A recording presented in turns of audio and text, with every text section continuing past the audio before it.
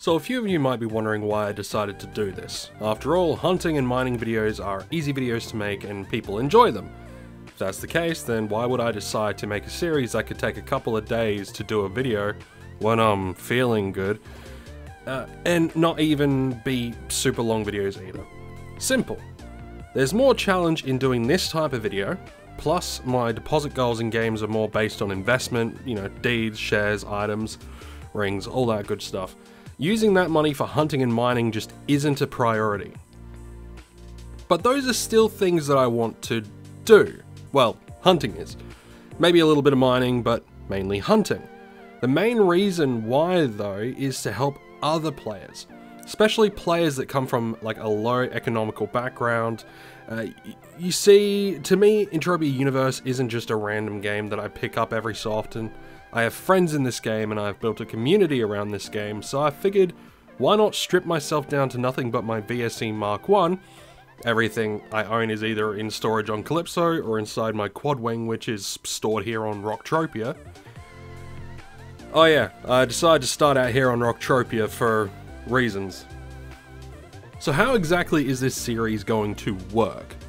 Well, every video will have a specific goal in mind. This video, for instance, I went into it with the goal of doing a bit of hunting and a bit of mining. A simple proof of concept that even a free-to-play player can do these things without too much effort. The method for this changes planet to planet, but the base concept remains the same.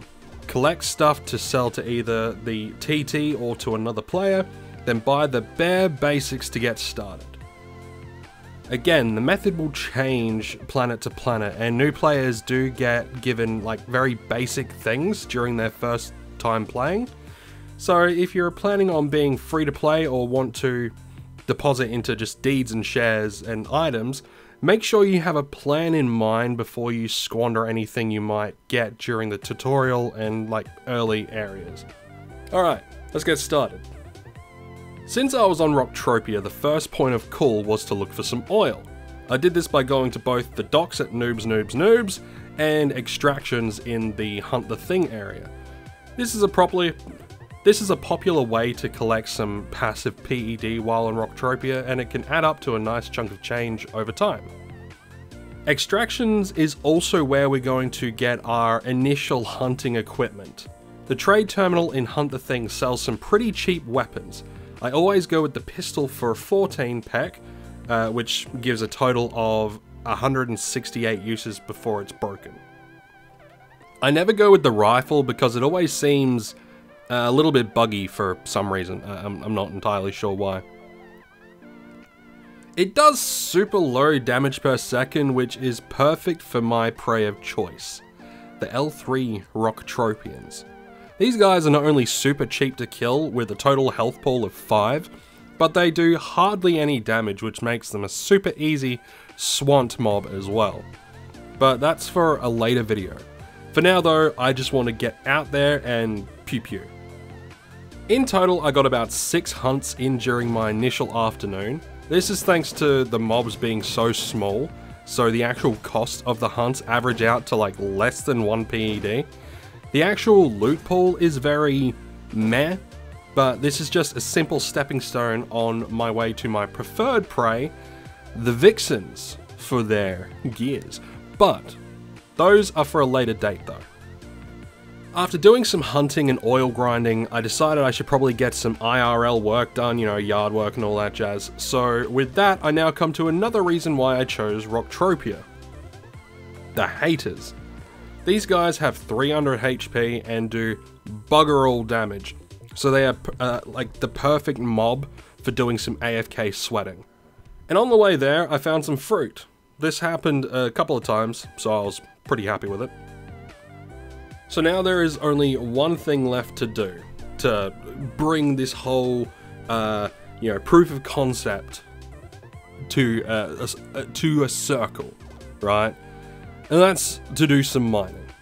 After a bit more grinding with the oil and making the decision to TT the loot that I found, I had enough PED to get a finder, extractor, and enough probes to do a few drops, which concluded the proof of concept.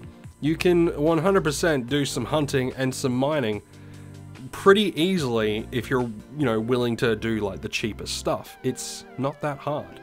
And the more you do it, the more it snowballs, and good things will happen eventually.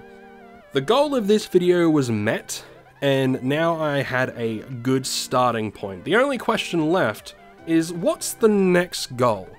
And for that, I'm going to leave this up to you guys.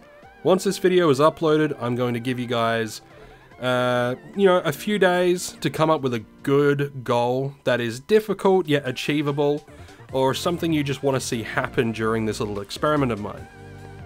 Now, I will apologize for how late this video has been.